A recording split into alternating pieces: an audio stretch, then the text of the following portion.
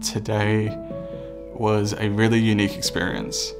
I spent most of this time wondering what it was going to be like, and it's really interesting to see how many of everyone's stories I followed with and I kind of connected with in some way.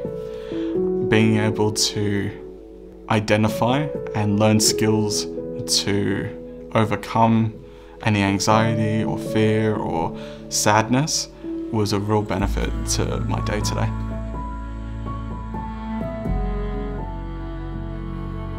Hi, I'm Cherie. I'm a Baha'i, and I decided to host a Big Blue Table in my community, which is an initiative of Beyond Blue. The purpose of today was to gather friends and family together to talk about mental illness, to remove the stigma of mental illness and raise awareness and raise some money for the life-saving work that Beyond Blue do. Well, my mum had to raise us by herself, and it was quite traumatic for her. Yeah, a lot of depression, a lot of anxiety, and I learnt not to know what was real, what wasn't real with her. So as I got older, I remember saying to myself, I don't want to live like this anymore. And it was a struggle because I had to break that mold.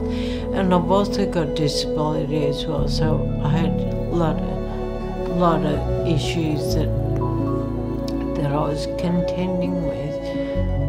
But eventually, you know, little bit by bit, you know, and having ups and downs throughout, you know, probably gained more control over who I was, but probably not until later in life, which is really sad.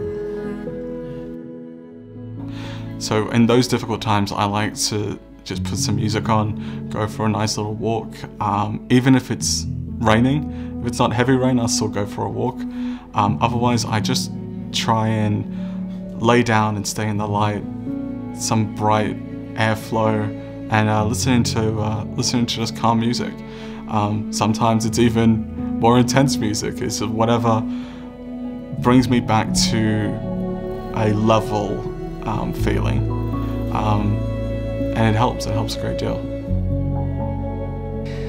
What I really liked about today's discussion at the Big Blue Table was going beyond small talk and realizing just how important it is to occasionally, when we're with trusted friends, to drop our barriers and just share a little bit about what we're struggling with in life, because we all are going through various challenges and we're often not aware of how much friends around us are struggling when we don't allow them that kind of safe space to share just how many things are difficult in their life.